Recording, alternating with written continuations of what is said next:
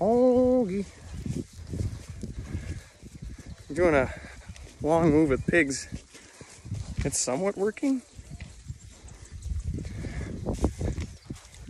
Our plan is to get them over to the trailer over there and set up a paddock. We took their paddock down completely. So the plan is to dump the feed out and build a paddock around them. See if it works. We'll keep you posted on that one. Ready? You ready to let them out? Yep. We're gonna let the little ones out with the big ones here. And we're gonna have to watch some fences because it could be really something. Yeah, we got the big pigs over here. They followed us over pretty easily. We walked them from way over on the other side of that hill over there without any other fences guiding them here, so that worked out pretty good. Dumped out their feed for them. And now we're ready to let them little guys out. Just brought them here to the farm today. You gonna call them out, Ashton? Or you gonna go up in there and behind them and tell them to go on out? You wanna chase them out? Get some fresh feed. New way of living. They'll be thanking you. Hoagie, hoagie.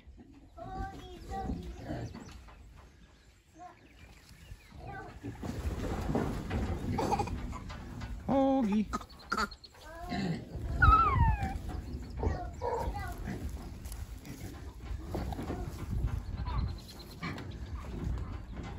I'll come in there with you, Ashton.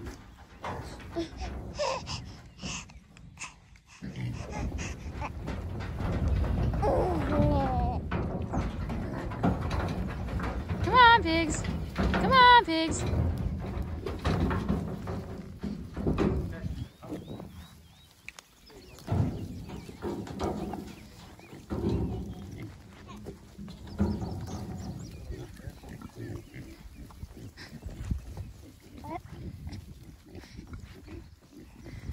We got one wire poly wire here holding these guys in, so gotta do a little training.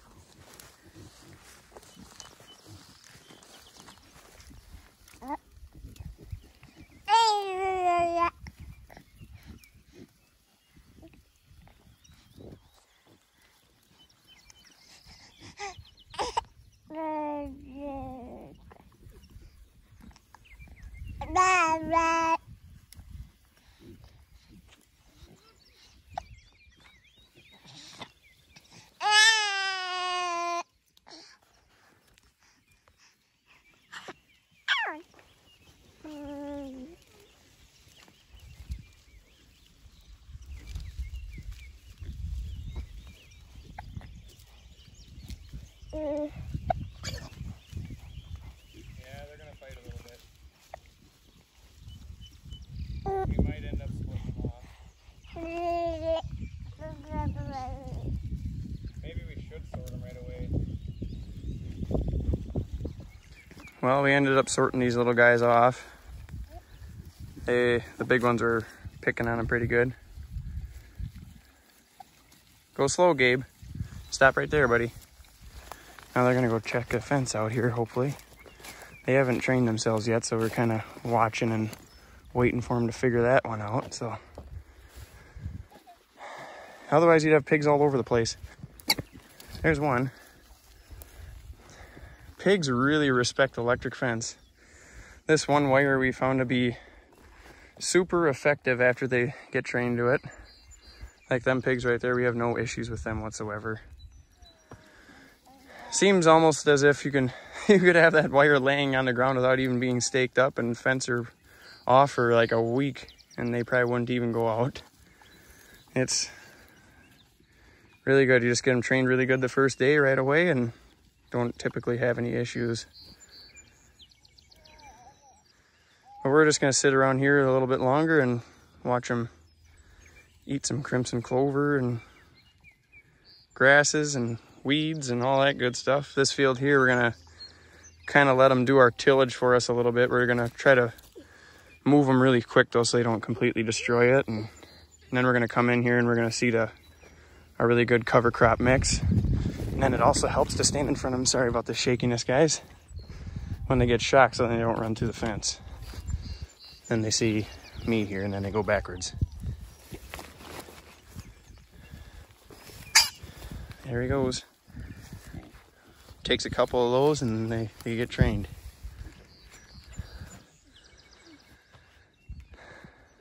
So yeah, we're gonna sit around here for a little while longer and get these guys trained, and then we'll be able to let them be on their own and keep them moving through this whole field here. These guys here are living the good life. Yeah, they're right pigs.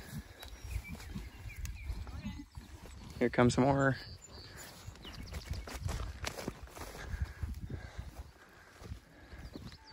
Maybe them ones already touched it and they know. Could be. So we got 11 in that group and 6 in this group. There's another one I got touched. Now these guys are coming through. Now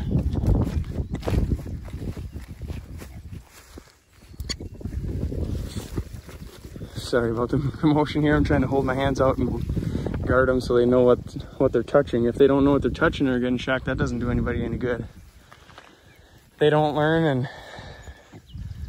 yeah, it's just not good. But I think they're starting to figure it out. So it took these guys about a good half hour before they really figured it out, it seemed like. So here comes some more.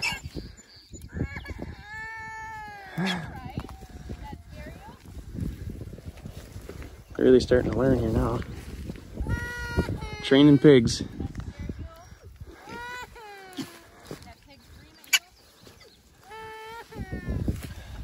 It's gonna take quite a few shockings with 11 of them in there before they all figure it out, because every one of them is gonna have to touch that fence before they figure it out. Here he comes. Maybe that one already knows. They're putting their chin on it though. Wish they'd just put their nose on it. That one bit on it, so he really knows, I guarantee you that.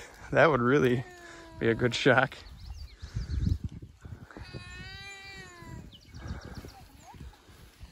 It would be much easier to train your pigs for the first time in a yard with a permanent fence behind this fence, but we don't really have the infrastructure of our own, so we just do it the old-fashioned way and do it right out in the field. But we get it done though, so it all works out good. Well, it's so far so good. I think all of them have gotten shocked already at least once or twice. And they mind the fence already. Just kind of walking them around just to see if they pressure it or not. And most of them see it and they stop.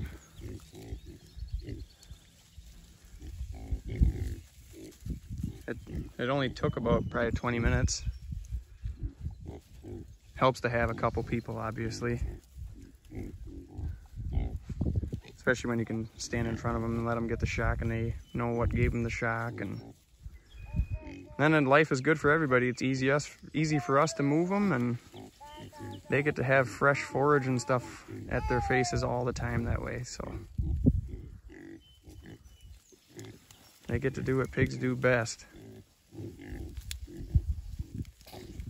So with that, we're gonna head around back home, and we got some other chores to do. Take care of the goats and cows and all kinds of good stuff. So Jordan Meyer and Rochelle Meyer with Cade Meyer, and little Gabriel there, and Ashton, I think he's up by the truck. The other two are at home with Grandpa right now. So this is Wholesome Family Farms. Everyone have a good day.